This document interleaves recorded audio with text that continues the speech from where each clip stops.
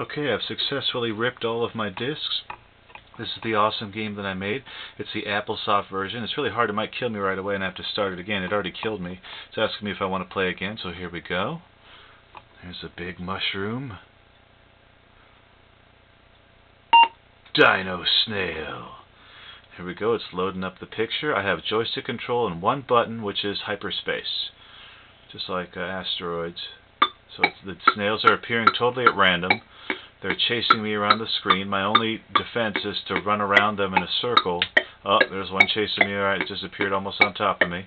But as you can see, it's a little bit slow, but it's got music, it's got graphics. And that's me being chased. I'm the little guy flinging his arms up and down. I'm going to try to run between them. Uh-oh, there comes the one. I've got to press hyperspace.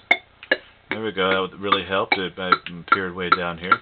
So anyway, that's basically it. This used to be called Paranoid.